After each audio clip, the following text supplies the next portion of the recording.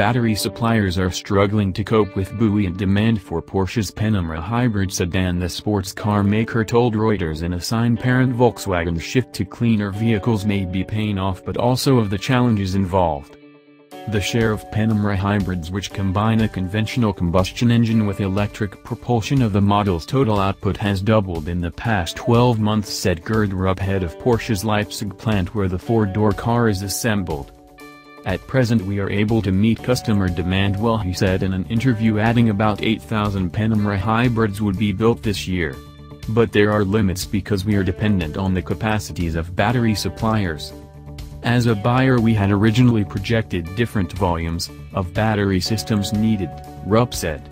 The effects can be seen in longer delivery times of currently 3-4 months for Panamera hybrid models.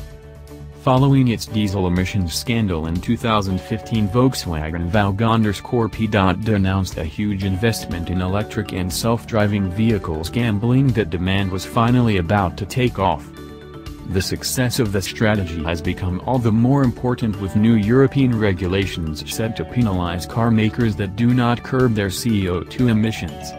Porsche stablemate Audi said this week it could face €1 billion ($1.2 billion) of fines if its average fleet emissions exceeded EU limits by 11 grams per kilometer.